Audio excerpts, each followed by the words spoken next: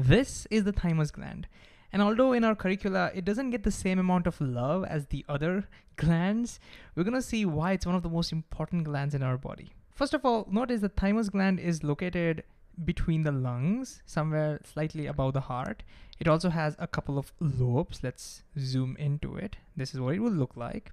And I like to think of the thymus gland as sort of a school. A school for what exactly? Well, if we look inside the gland, we will see it's mostly made of two types of cells. The first type of cells I've shown over here, these are called the thymus epithelial cells, which for short we'll just write as TECs, thymus epithelial cells. I like to think of this as sort of like the structure. It's part of the structure of the school. So it forms the floor, the ceilings, the benches, the walls, and everything around it. And then we have the students inside this school. These, you know what these are? These are the immature T cells.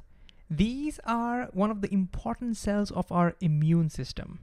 These T cells are actually formed inside our bone marrow, and then they find their way into our school, into our thymus. Inside the thymus, they undergo the rigorous training process where they understand the difference between our own body cells and the foreign cells, which is super, super, super important. And through understanding that difference, they become mature. And that's the reason why I like to think of thymus as a school, because it helps in maturing these immature T cells formed inside the bone marrow. And once they become mature, these T cells, mature T cells, can have different professions. Some of these T cells, which are matured, become helper T cells. Their job would be to go and activate other immune cells. Then there are these other kinds of T cells that can directly go and attack the foreign substances. Then there are some other kinds of mature T cells that help in remembering what the attack was, so that the next time if the same attack happens, it becomes super easy to help eradicate it.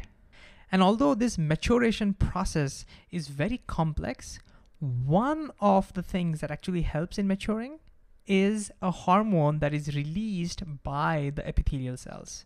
So these hormones, they act on these immature T cells, and along with a bunch of other things, it helps them mature and differentiate. Differentiate means just take different professions, different jobs.